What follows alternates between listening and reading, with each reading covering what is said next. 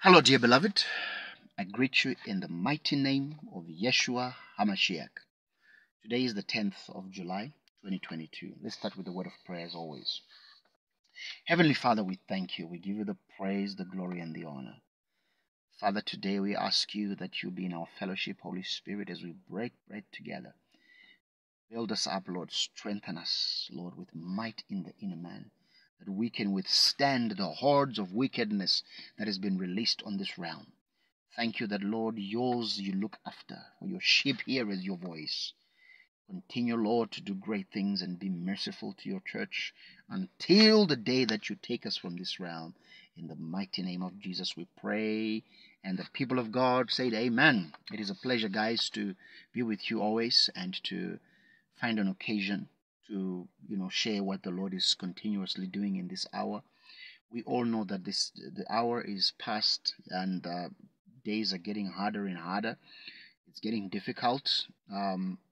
Like in all things, when you are on the verge of something great, the enemy will throw in everything, the spanners, the kitchen sink with it, as they say, just to make sure that he can discourage as many people as possible.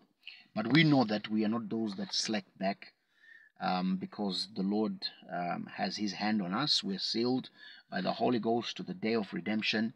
And, we know his voice, we know his leading.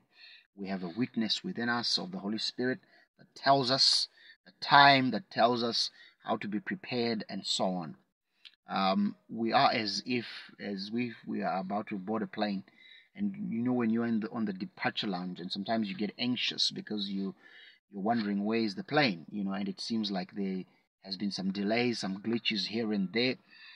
Delayed it may seem, but certainly not denied. So this is where we are, folks.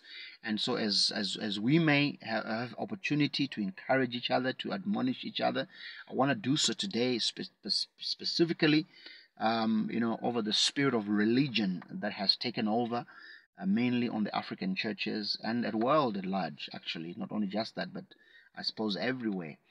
This past night, I was having a conversation with the Lord about it, and the Lord was showing me how many people are held by this spirit, this religious spirit of loving church, of loving their congregation, of loving their programs, their denominational setup, loving their men of God, so-called men of God, that it has become idolatry, literally. And the Lord was asking me just to warn people to say, this is not the time to idolize men. This is the time for you to have your own personal relationship and intimacy with the Lord. That it's time for you to be able to hear God's voice yourself. It is time for you to make sure that you've got oil for yourself. This is coming back to the issue of the 10 virgins, which is very predominant in this hour right now as I'm speaking. That the other half of the 10 did not have oil, did not have the communion, did not have the relationship and the fellowship continuously. And so they were found wanting in a critical time and hour. And so I'm here to admonish you, for those particularly who are so much into their men of God, so-called men of God, that the men of God becomes their God, becomes an idol.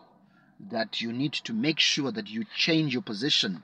The Lord was showing me how, many so-called Christians have made their religion a brand, a literal brand, where they prefer a certain way of doing things. They prefer a certain, church because it allows them to do certain things. They've made Christianity like a brand, like a fashion trend, where you do it the way that it suits you, and thus sacrificing and crucifying everything that is godly, and not be able to allow the Spirit of God to influence them in any direction except only to what their church tells them. So this is a warning, to people who are in this bracket, who are stuck in this religiosity, demonic influence that does not allow the Spirit of God to have free reign and to influence you in the direction of growth.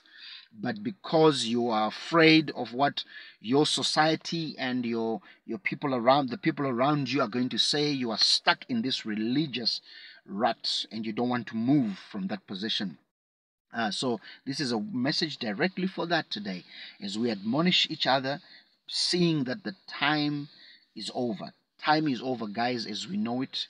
If we're here, it's only by God's grace, it's only by God's mercy, who is sustaining us, who is giving us the fuel just on a daily basis, enough just to get by. Okay, so I'm saying this out of love because I want you to be prepared. I want you to be ready. I'm not saying that you shouldn't honor, men of God, or you shouldn't acknowledge them. You should. But there's a difference between honoring someone and worshiping them. Worship has to do with idolatry, where whatever that person says goes. I know a lot of people who don't have God's witness in them, so they strictly rely on what someone says without testing things, without checking things. They just swallow everything. So I want you to be in a position. First Timothy chapter 2, I believe verse 5 says that, seeing that there's only one God and one mediator between man and God, the man Christ Jesus. Christ Jesus must be the anchor and the strength of your union with God. There must be that oneness that no one can just tell you things without you checking for yourself. It's good to have preachers like now. It's good to have people like myself encouraging you, but you must always test everything. To know that this is of the Lord. There must be a witness in you that also tells you that you are in the right, and so that you are not susceptible to every wind and sleigh of doctrine that is coming out there today to take you away. I see even on YouTube a lot of people just swallow what is said, even though it's not biblical. They don't test it, they don't check on it. So, guys, today, this is my thing today to say to you, test everything. Okay, get away from the religious spirit. This whole brand Christianity that is only centered on a man, centered on how you like it and not how God likes it. Check your position, lest you think you stand, you fall. Okay, so this is where we are, folks. I love you very much, and I bless you until we speak on the next one. Shalom.